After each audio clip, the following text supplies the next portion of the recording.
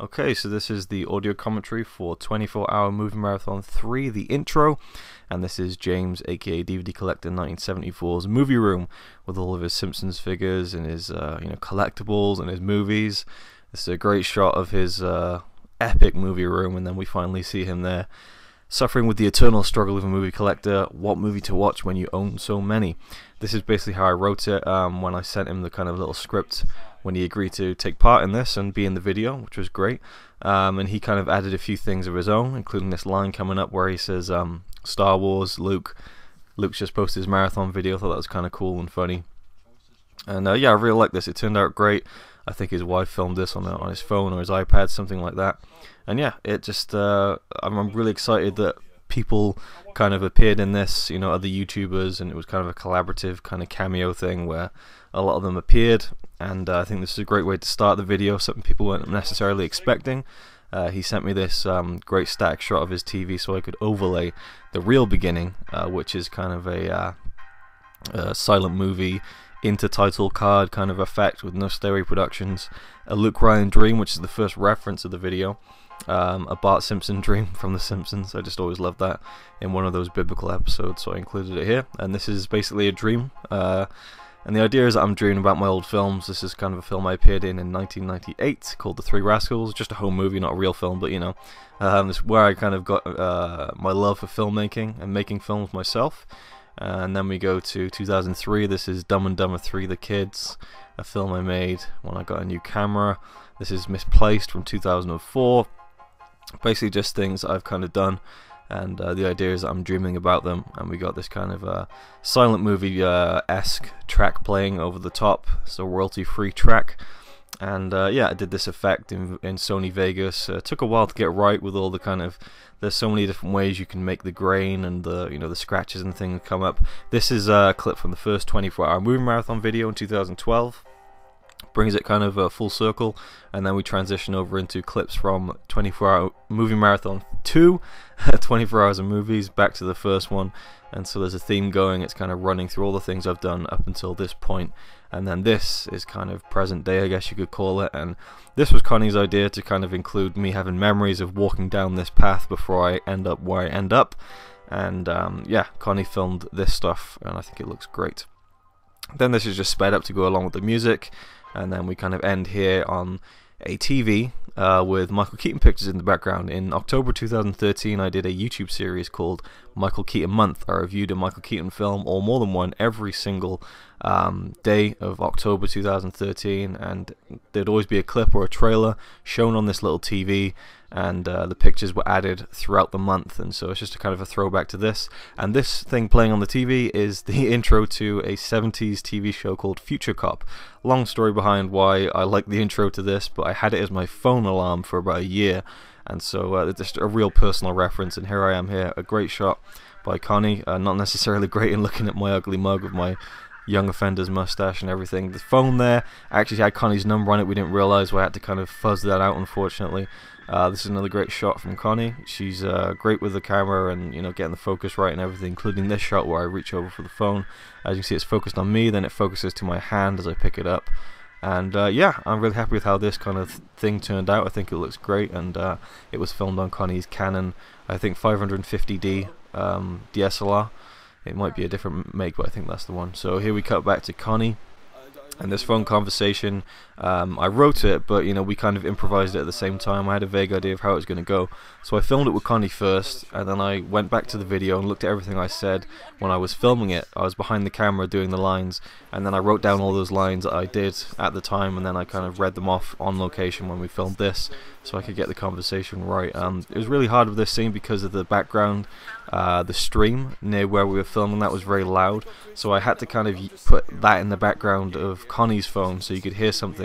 Otherwise the transition to kind of the stream background noise and then no background noise was really jarring, so I had to kind of spend a lot of time on the sound in this, and it's not perfect, but I'm happy with it. Connie was really funny in this. Basically I just wanted her to play an exaggerated version of herself when she gets annoyed with me, and I think it was pretty funny, and it's not exactly Only Fools and Horses, but I think it's a funny little scene, and worked well, and I was happy with how it turned out. And, and again, Connie was just coming up with these weird things to say, you know, like chopping my hair off and feeding it to Lily. She just came up with that on the spot, and yeah. So this little scene just kind of kicks it all off, and you know, brings it into the kind of the real beginning of the intro. This is like a pre-intro. I mean, there's so many little bits, you know. I probably overextended this thing more than it should have been, but it seems to have been received quite well online, so that's cool. It took a while to get this shot coming up here where I run towards the camera so that Connie could get my face in focus, and we did this about 10 times. Finally got it going. This little bit here where I say "gotta be fast, gonna fly now" is like one of those kind of things that it doesn't sound right as a sentence, and it's kind of inspired by James Rolfe, who would sometimes in his Angry Video Game Nerd episode say things like that that didn't quite work as a sentence but just sounded funny. So also the reference to the song "Gotta Fly Now," which is played now as the intro begins. I got Connie to run up onto that bridge and do that overhead shot at the last minute. I thought that'd be a cool shot to add in. It wasn't originally in the plan. We filmed this shot right here, and then I looked at the bridge and I went, "Can you just run up there?" So Connie was great in kind of just putting up with me, kind of telling her to go there and film this and film that, including this shot, which was really cool, you know, where she's focusing on me with the trees in the foreground being out of focus. I think it looked great. We did that about 3 times. I was sick of running by the end of the day, as you can imagine. We did this a few times as well, a bit of miscommunication on where she was going to be filming. Took a few tries to get that one right, and then yeah, we kind of I didn't really plan this out that much in terms of like where I'd be running and the shots. We just kind of did it on the fly. We went out for about 3-4 hours, something like that, maybe 3 hours, maybe even 2 hours, I don't know, God knows. And then we come to this the silent movie split screen sequence, which I came up with and I was quite happy with. I thought it was kind of original. I'd never seen it before. It's probably been done before, but it wasn't something I was copying from a film. It was something I just had in my head, and it turned out really well. I did this in one go, just one take, and I had a very small dent in the grass which I used to mark where the line would be, basically, so I could figure out how to act it. And this is kind of a tribute to silent films, and you know, during the marathon itself, which happened before this, we filmed all this after the marathon. I'd seen some Buster Keaton movies for the first time and just fell in love with them. That's probably the best bit right there, where I put my hand through and you can vaguely hear the silent movie music. I like the effect on that. Very happy with how it turned out. Now this, I'll probably go into this in detail in a separate video about this sequence specifically, but there's a special effect there which didn't quite get across, and I didn't put too much effort into it, and I should have, but at the same time I think I was going a bit overboard, and I'll explain that in that feature. This close-up was Connie's idea because you couldn't really see the banana peel at all, and it was kind of an old rotten, well, it wasn't rotten, but it was a banana that was nearing, you know, the end of its shelf life, and so it was falling apart. You can see I slipped on it there if you really look closely, but you know, there's a bit here where I throw it, and it wasn't supposed to actually fall out of my hand, but it kind of split in half and most of it flew away. So I had to kind of just improvise, and the idea is that I'm trying to throw it away, but it's stuck to my hand. I try and throw it away again, and it falls behind me if you look very closely, and then I turn around and slip on it again, and then we go back into the, you know, the Rocky music, you know, which again was used because I'm running, and it just seemed fitting, and I couldn't use the original track because YouTube wouldn't allow it, so I got this 8-bit rendering that someone made on YouTube, and I used that instead. There is a special feature on this Blu-ray where you can see the intro with the original Gonna Fly Now Bill Conti track, but at the same time I think it probably works better with the 8-bit one because it's what everyone saw when it came out on YouTube and has a certain charm to it. Now I took my hat off here because I had the idea to use a clip that I had filmed in America, in New York, in Central Park, and this very quick thing, just very rough, but you know, you get the idea that I'm in Central Park, and that was an exact shot, scene reenactment of the ghost jogger in Ghostbusters 2. You can match them up and it's pretty much identical. So I took my hat off just to kind of use that clip because I was wearing similar clothes, and I thought it'd be fun to kind of have an actual movie location slash reenactment in the intro. And this bit here again was leading into something that I hadn't planned on doing, but I thought it would be cool if I could get this YouTuber to make a cameo, because he'd made this video in the woods and we were walking home, we were done filming, and I thought, you know what, it would be really cool if I got his old video and used it like that. And this is a great shot from Connie again, the deep focus there. Another great shot coming up right here. Yeah, I love that with just the dark branches and the kind of the bright background, the sun just creeping in there. This is another reference where it says, where I say he found me, I don't know how, but he found me as a reference to Back to the Future. I think Scott actually got that one, Cineram. And yeah, here we go. This is the second YouTube cameo. It is Chill Pilgrim, formerly known as Chill Pilgrim 1138. And this is a video he did where he was ranking all the Friday the 13th movies, and I just love that.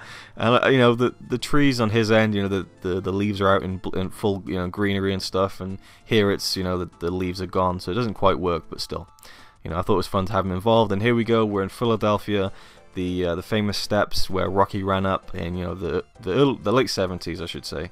And many years after that, you know, almost all the movies feature those steps, and there you go. We're in Philadelphia, and we filmed that just because, you know, I had no plan of using this in the video, but I thought it'd be a cool way to kind of set it all up. 24-hour movie marathon, like the Rocky title going across there. And yeah, I love to get references into the marathon just for a bit of fun, you know, and this was a huge reference, obviously, and being at a movie location, I think, was really cool. This is basically what the poster was, and I just put the title there on the video as well. 24-hour movie marathon 3 days of movies. So there we go. And then we have this bit here just before the intro really ends, where Connie's phone's going off, and that ringtone is a reference to something Stone Cold Steve Austin was talking about in his one of his podcasts around the time we were in America and listening to it, and he was talking about that new iPhone ringtone. It was very funny, so we decided to use that in here, just another personal reference for me and Connie to enjoy. And again, the Forrest Gump line, I just kept on running, you know, that was just complete ad-lib, and some people found that pretty funny. So yeah, the idea is I just ran to Philadelphia, and this is another reference coming up, Kill Bill, obviously. Connie did a great job here. She didn't overdo it, I think, which makes it even funnier. And yeah, the kind of siren, the iron side, and there we go. That's the intro. Thanks for listening. I made it, finally. We're late. We're not late. It's fine. It's good. It's good. We got plenty of time.